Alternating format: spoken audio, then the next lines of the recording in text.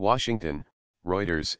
At least 10 U.S. Democratic senators on Wednesday called for fellow Democrat Al Franken to resign in light of allegations of sexual misconduct against him. They are the first Democratic senators to publicly call for Franken to step down since the allegations made by several women surfaced.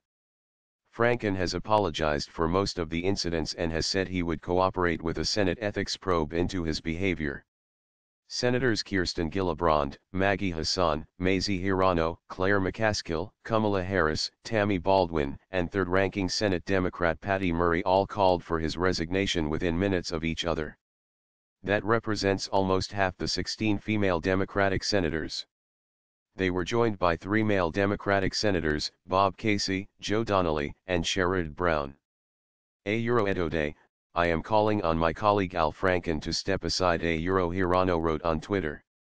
Trademark VE struggled with this decision because he Trademark has been a good senator and I consider him a friend.